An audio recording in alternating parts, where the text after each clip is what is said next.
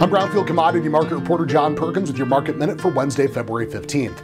Soybeans and corn both closed lower, seeing pressure from forecasts for rain in parts of Argentina over the next couple of days, but that is going to be followed by a return to a generally hotter, drier pattern in much of that nation. Soybean harvest activity in Brazil remains slower than average, but is moving forward, and that continues to impact second crop corn planting.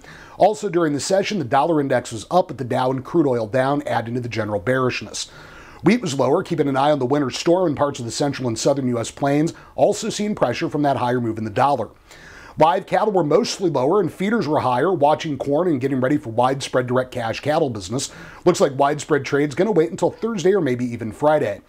And hogs were down on profit taking. Cash business was mixed during the session, and pork was up at midday, continuing that recent trend. With your market minute for Wednesday, February 15th, I'm Brownfield commodity market reporter John Perkins.